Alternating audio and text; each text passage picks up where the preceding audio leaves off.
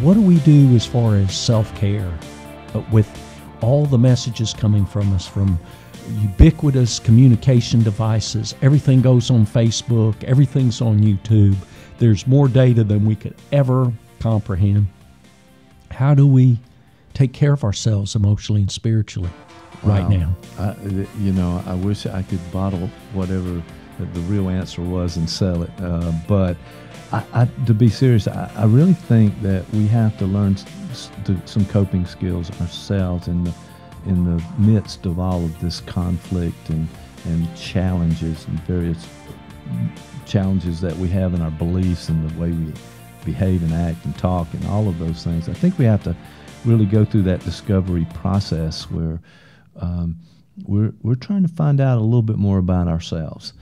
And there's lots of ways to do that. So I really think some of the basic counseling values are something to keep in mind. I mentioned earlier the idea of empathy, of looking at it from a different point of view and not being so entrenched in your own beliefs that you're always right, because that's a mental disorder if you go too far on that continuum called narcissism. Right. And right. You're the center of attention and you have all the great wonderful answers and you know how to do everything, when that's not true for any of us. So right. Yeah. you can't go too far, but to open that door to be open to learning. I love the way Virginia Satir talked about it years ago. He said, it's like changing hats. You take off your judgment hat for just a minute and put on a hat that is open to learning.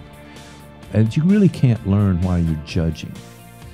And that stuck with me for quite a while. And the idea that we learn these coping skills and use empathy, use the idea of authenticity.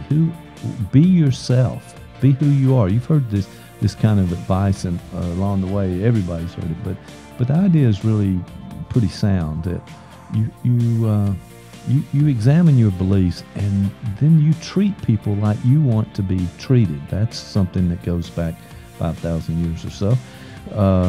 Golden rule. Do unto others, of course. And but there's some real humanity and truth in that. That's right. That's right. And we should all value that.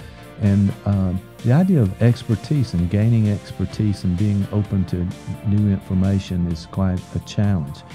My friend Dan says that when you have this emotional disruption or something happens to you that you didn't expect and it shocks you a little bit, and he says that is the moment to sort of lean in. And so the psychotherapy side of it would be that you absorb that shock, if you will, whatever that is that hits you, that's uncomfortable, that's disruptive to you. You allow that to happen, but you don't need to be reactive and respond immediately. That's sort of the quick and probably not so helpful response. He says that what you do is you feel that shock and you give yourself time to take a breath. You give yourself time to sort of, wait, I don't have to answer exactly in this moment. Let me take a deep breath here and just get a little distance from that emotional moment and then respond and use empathy and congruence and authenticity in the way that you understand where the other person is coming from.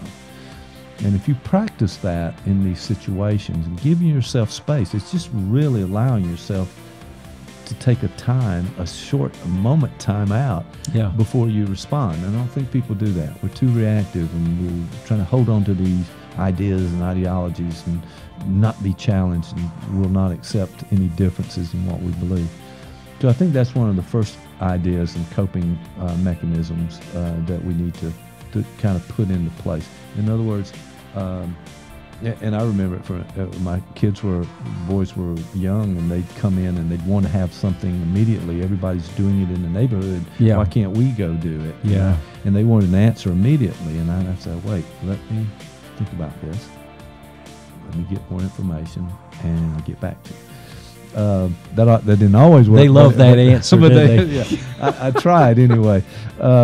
So it is that little bit of a gap in that reactivity, because I think people are highly on edge now. They're like the PTSD client who is who's triggered by an Yeah, event. And, yeah. and maybe I once said to people, and I sort of believed in this idea that we're all dysthymic in a way, and that's just a mental health term to talk about sort of a low-level depression that is everywhere in our society, and I kind of held on to that. Nobody's challenging me too much on that, but I think in this way it is that sort of a low-level PTSD, that traumatic experience that has happened through all of this information that we are now consuming and coming into our world, and that has led us to be finger on the trigger, reactive in lots of ways.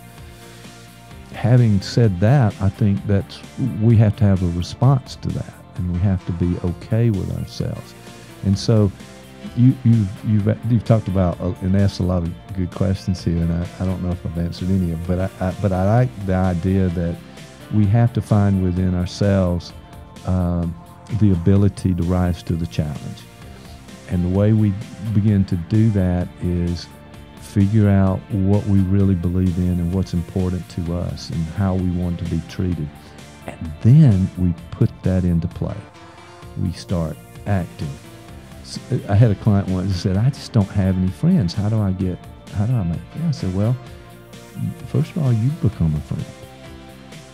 Mm-hmm. It took a little while to kind of process that, but the idea is if you like people smiling at you, for example, smile at them.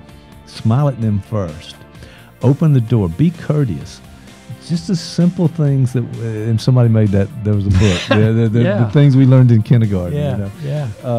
But be kind and courteous. And I think, again, I use the reference from Alfred Adler. He says that life takes courage. And to examine your life and then figure out courage. Figure out what is important for you, and then actually act in that way.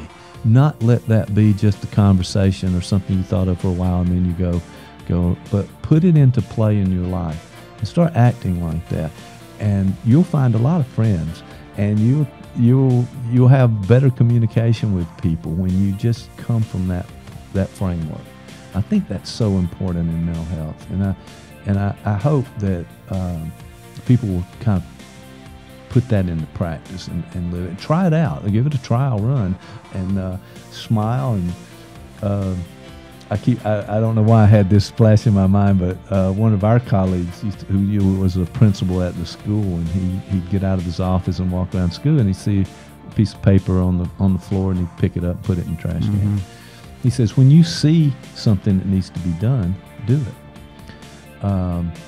Don't wait for something to happen before you move and start that action. So I broaden that out a little bit to say, be courageous. Use the principles and the values that you think are important for yourself and what you believe for humanity in a general and broader sense. Put that into play, and you'll see the results from that. So I could go on and on, but I think that's my attempt to answer that question.